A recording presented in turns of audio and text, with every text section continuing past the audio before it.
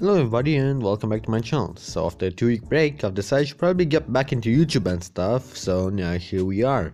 Before I start trembling away though, I just want to state and basically put this out there. This is my theory and my thoughts about the events that happened 4 months ago between Amau and the developer of Strike Team Online. I don't want to paint anybody in a bad picture or say that anybody did the right thing here. This is just my thoughts and my theory about the events.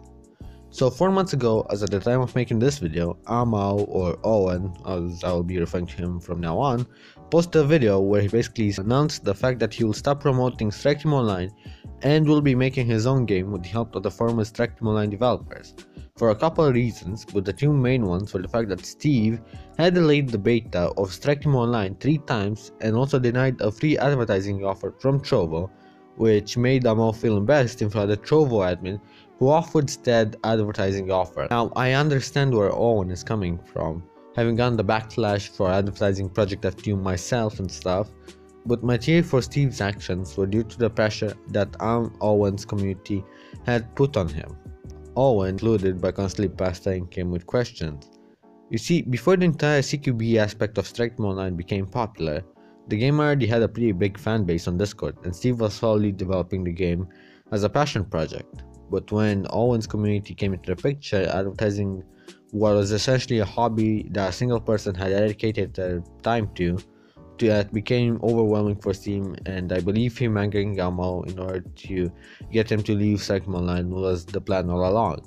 While yes, Steve could have probably told Amau he doesn't want to work with him anymore, that still wouldn't have made Amau's community leave and go to other games. Consider the fact that thanks to Owen, the Strike Team Online Discord server had basically doubled in population and got over 5,000 members from this entire debate and CQB thing, and just in general the attention that game got. And at the time, the game had roughly 10,000 people in the Discord server. At the time, I mean 4 months ago, when this whole thing was still developing.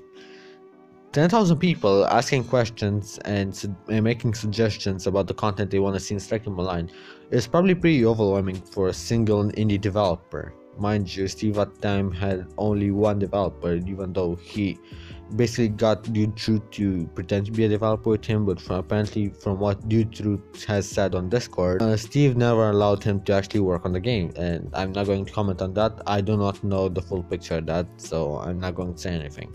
I do not intend to paint anybody in a bad picture, but I'd appreciate it if Steve or Rowan would say something about this theory and if it's true or not. Now, for those who really care, I am aware that I've been missing for 2 weeks, and I decided to make this video that I've been thinking of for a long time, just in general, because I want to start doing more different content on my channel. I want to start getting to commentary, maybe just give my opinions on certain subjects and stuff, and just in general, make some original content for the mobile gaming scene. If you enjoyed this video and maybe want to see more, please drop a comment, drop some feedback, drop a like, drop a subscribe, do all of that YouTube stuff, and maybe just say anything, how you felt about the video. Jesus, I can't talk. And yeah, with all of that being rambled, I'm going to head out now. Bye.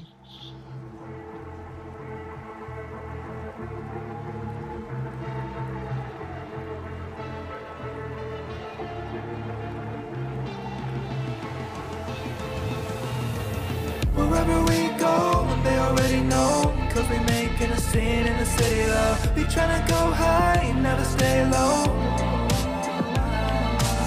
They're gonna see my name on the street signs to light them up to the fame in the city lights. In the city now, this my city.